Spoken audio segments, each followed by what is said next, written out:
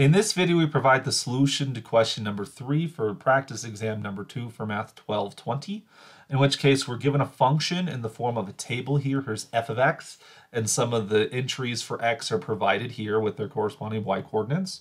And then we're supposed to use this table of values for the function f and use it to approximate the integral from 10 to 30, which you'll notice is the first and last entries of this table here. So we want to approximate the integral from 10 to 30 of f of x dx using the trapezoidal rule, t sub 5 here.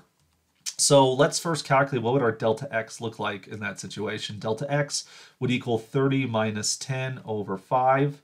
So we end up with 20 over 5. Delta x is 4. Notice that the table's already set up this way.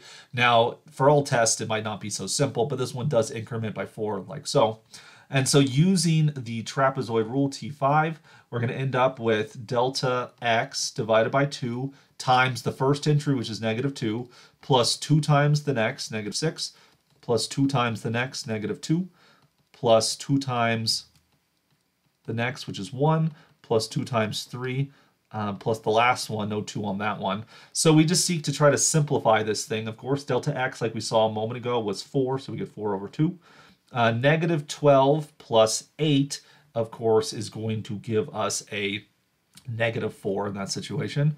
As all of these numbers are divisible by 2, I'm going to factor out the 2 for a moment and then add these together. Negative 6 minus 2 is a negative 8, plus 1 is a negative 7, plus 3 is a negative 4. So we get something like that. 4 divided by 2 is the same thing as 2. Here we get negative 4, so we're going to get 2 times negative 4, which is a negative 8. So we get 2 times negative 12, and then lastly our calculation turns out to be negative 24, and so we see that the correct answer would then be choice E.